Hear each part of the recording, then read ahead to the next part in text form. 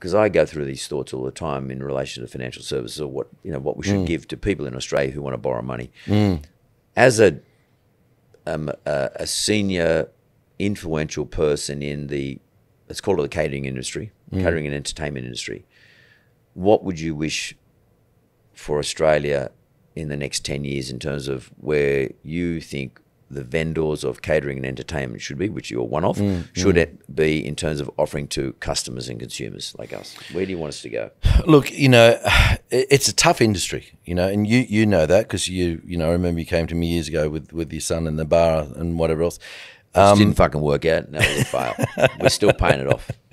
That's why I could never go on that Celebrity Apprentice, because I could just never imagine you sacking me. I'd be like, you can't sack me. I fucking helped you. Yeah, totally. 100%. I think the government should help us a little bit when it comes to things like FBT, and Fringe Benefits Tax. For entertainment. And should abolish that, because all that's going to do is create more jobs. It'll make the industry much more vibrant. When you say Fringe Benefits Tax, do you mean that the government should go back to allowing us to have a tax deduction for when we entertain our business clients, or whatever? And which we had around in the 80s. Oh, totally. And when they did it, I think they sort of stifled that lunch trade. 100%. But if they actually turned that around and even had a trial for a couple of years and saw how much more money they would make through having people coming through the doors, spending more money in the economy and having more staff, it would be a lot more vibrant, because the margins are getting harder and harder to make, And have you made submissions to government about this? Yeah, we have. Yeah. We've been really pushing through COVID to you being we? Who's we? So what's your... As a body. Yep. Is there a body? Yeah, well, there's a couple of them. There's the Hotels Association, and there's also the Restaurant Catering Association. So we've been trying to lobby that as much as we possibly can, and also payroll tax, which is in the state tax, which is just you're getting charged for employing somebody. Which doesn't make sense. And have you made representations to Perrottet here in New South Wales? The Restaurant Catering have, numerous times. So we're still waiting to see what's going to happen. Because I heard you on, I might have been 2GB or Ben Fordham talking about the COVID rules, relaxing the rules more recently, and that worked. I mean, it does in certain venues. Like if we go back with no JobKeeper at the end of March and no rent, relief, our margin is going to be unbelievably hard to make, and it'll send a lot of people broke. I'm not saying that I will, but we're a bit bigger and whatever else. But it will be so hard on some venues if they can't have 100% capacity of people in their venue. They just won't survive. So either that has to be abolished, social distancing completely, or there has to be some sort of relief. Maybe not JobKeeper, but maybe FBT abolished, maybe payroll tax, abolished for a period of time. And just let us ease back into that. And would you be happy as a just speaking on your own behalf, I guess here, if they said, okay, we'll get rid of FBT, but what we're going to do is we're going to increase GST to cover the gap?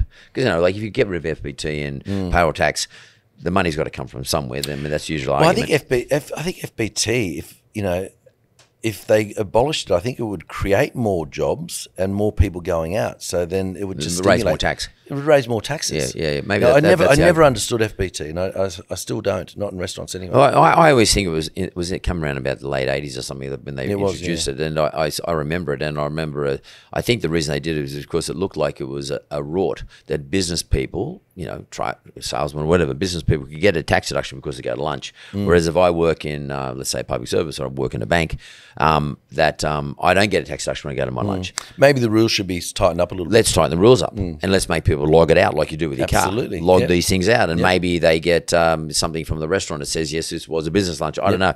But instead of just having a blanket rule saying, no, you're going to have to pay a fringe benefits tax for those employees who get the tax deduction or get paid for their lunch, instead of there being a fringe benefits tax, maybe instead of trying to just blanket us out with bombing, they go along those lines and say, no, what we'll do is we'll control it. You can have a tax deduction. There is no FBT. You can have a tax deduction, but these are the things you've got to comply with. I just think the government's got to stimulate, our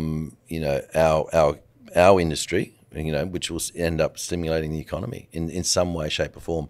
I just don't think if we just went back to normal, there won't be as many restaurants. You don't want to come around Easter time watching restaurants fall over. You want to be able to help them get back on their feet and start making money and obviously help our economy. Well, I think we all should. I mean, if I take my staff to lunch, I should be able to get a tax deduction for that. I mean, to me, I'm taking my lunch. I ordinarily wouldn't take lunch, but what I shouldn't have to take lunch and think, well, I'm not going to get a tax deduction, so we're going to go somewhere cheap. Yeah, you know what I mean. Like, or maybe another way of looking at it is I'll really spoil them because I know I'm going to get a tax deduction. It's only going to cost me half, but it's still costing me. I still have to pay for it. Yeah. I don't get it back to. It's not as if someone said it's 50% here, Mark. It's 100% I pay. But down the track, I get a tax deduction for it, and so that gets reflected in the tax I might pay in 12 months' time or something. Of course. But like, I would definitely. I'm one who I would 100%. I would put more money back into that system, just as one person, because how else can I reward my staff? Yeah, absolutely. There is nothing else. What am I going to do? Buy them a Christmas hamper? Like, okay, get them a hamper. So what? I would rather when there's an impromptu moment and they're all sitting here filming this, so they're going to actually quote me on this. But there's an impromptu moment where you want to celebrate something that just happened. You say, okay, let's all go to lunch.